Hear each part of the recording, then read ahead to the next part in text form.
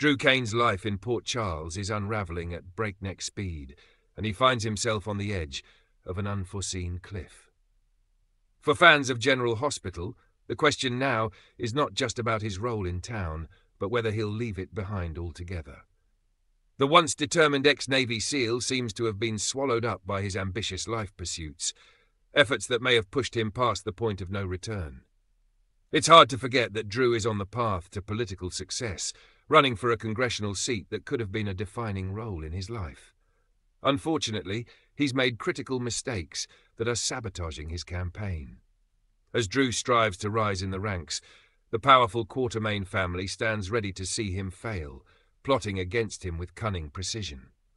Ned and Tracy Quatermain have been relentless in their schemes, even going as far as attempting blackmail. This betrayal from within his own circle shows just how isolated Drew has become.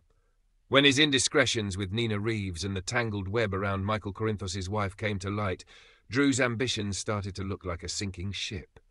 Cody Bell's revelation of Drew's double-dealing ways only added fuel to the fire, further complicating Drew's path to redemption.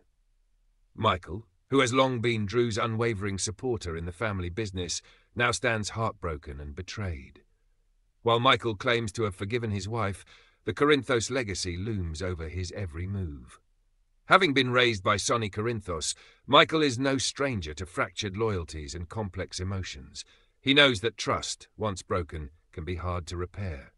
Drew's betrayal has ignited a fire in Michael, and if history is any indication, he won't let this slide.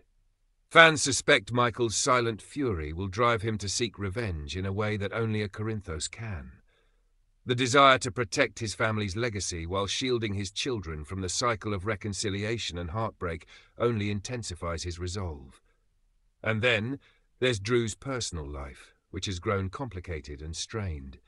Drew had once entertained the idea of sending his daughter, Scout Cain, to boarding school, a decision his ex, Sam McCall, had managed to veto.